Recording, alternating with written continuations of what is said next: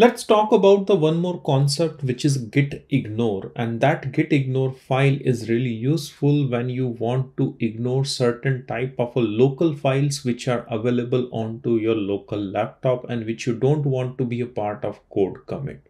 So what kind of those file you can exclude from your git commit, so that anytime you execute git commit or git push from your local laptop or a working station, then those files will never ever be committed in the git repository.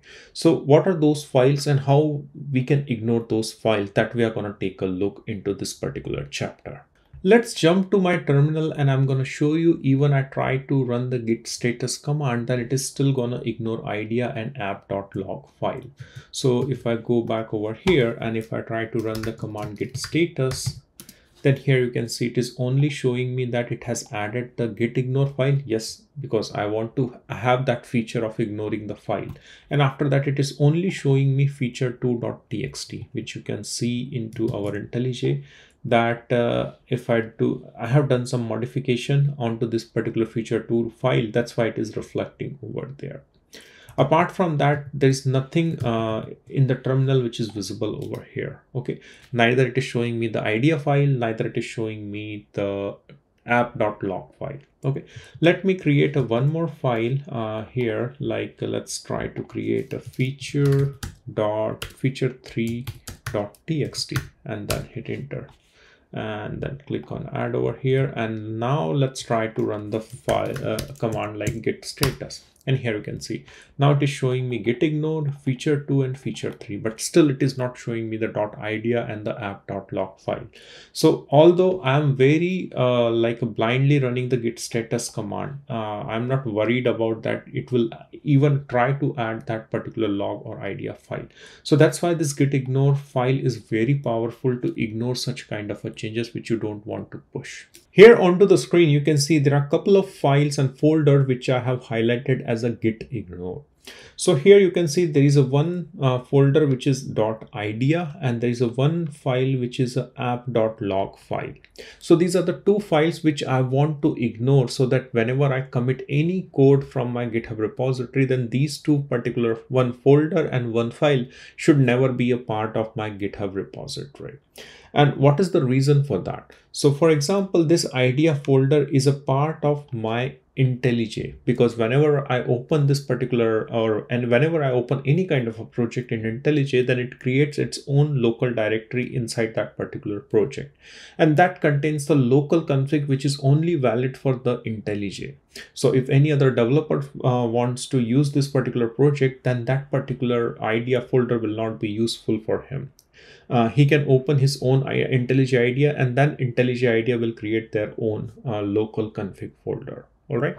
So in such cases, we can ignore certain files, and for that we need to create this gitignore file and we need to mention the patterns which we need to exclude. So that is one example where I have excluded .idea folder, and also I have excluded the log file. Sometime it happens that you're locally developing and testing your application, and those log files are generated on your local system, and those log files are quite big and heavy, and you don't want to push unnecessary log files which is not relevant to any other member in the team, and those log files are locals to you. Then you should not push those log files into the GitHub repository. So that's where we can make this GitHub ignore entry inside our gitignore file.